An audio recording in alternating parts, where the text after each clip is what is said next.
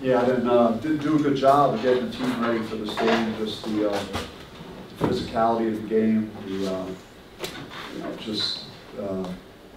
I think we forced them to miss the shots early in the game, but we couldn't put the ball in the basket. Just really inefficient on offense. So we got to go to back to the drawing board and see what we can do to change that type of effort. It just wasn't great. But it starts with the coaches making sure that the guys are armed with everything that they need to be ready to play against a really good team. And Northwestern is physical, tough, very disciplined, got great guard play, so they're a good team. But we were terrible in the first half, especially. Questions? Go past the mic. Yeah.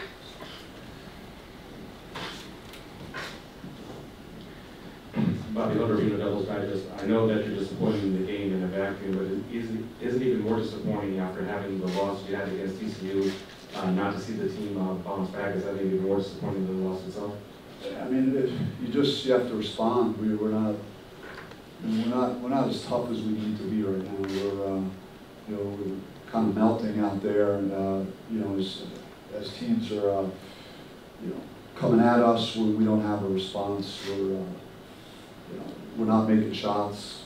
We're missing free throws. We're kind of across the board. It was I think we were tied with one of the Northwestern players at halftime. That's how bad we were, down on the floor. So, we got to look at it and evaluate it and see what changes we need to make and how we need to play at that end of the floor, just to give ourselves a better chance to stay in the game. It was crazy that Adam, was shooting an open shot to cut it to 14, just as bad as we were. I was shocked at that. But but yeah, we have to do better than that. Michelle?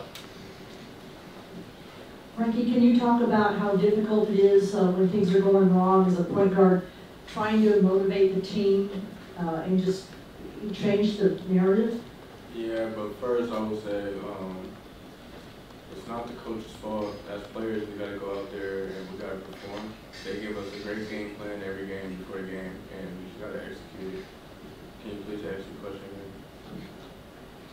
Ask your question again, Can Michelle. you ask your question again? I'm sorry. I just had to. Okay. How hard is it to motivate the team and try and keep the spirits up when it seems like everything's going wrong and against you? I mean, it gets difficult sometimes because, as a team right now, mentally we're soft, so we go out there and sometimes we don't fight back when people punch us in the mouth. So, sometimes it's hard to give us that extra motivation, but sometimes it's not. It all depends on how we respond. Questions? The mic. Chris up there. Frankie, just to follow up on that, what is it about this team that makes you guys feel like you're mentally soft right now? It's just when we face adversity, you see how sometimes we get punched in the mouth, we don't fight back. I think we got to go out there and just continue to play hard, no matter if shots are falling or not. I've said that plenty of times in press conferences. We got to play hard. That's the only way our offense is going to translate. So if we want to make shots, we got to play in transition. If we can't get stops, we can't do that. Right, Bobby, what's your sense on that? And is this a surprising thing to see happen? I just think I've used the word trust a lot. Talk about trust, unity. At the offensive end, I feel like there's the connectivity level just isn't there for whatever reason, and there isn't joy in someone else's success the way it needs to be. And this is a team sport, and it's hard enough to beat your opponent if you're if you're not happy for your teammate, and if your teammate doesn't know if the guy standing next to him has his back, then it's a lonely feeling out there. So I think some of it is that, especially at the offensive end of the floor. You tend to give a lot of freedom to your guys. Do you feel like they're settling too much? We had some set plays we wanted to run. We try to want to take advantage of Frankie today and our guards if they could get downhill. I thought we had an edge there to try and get to the paint. Frankie was able to successfully do that. It's not my nature to put a stranglehold on the offense, and They have us run a set play every possession.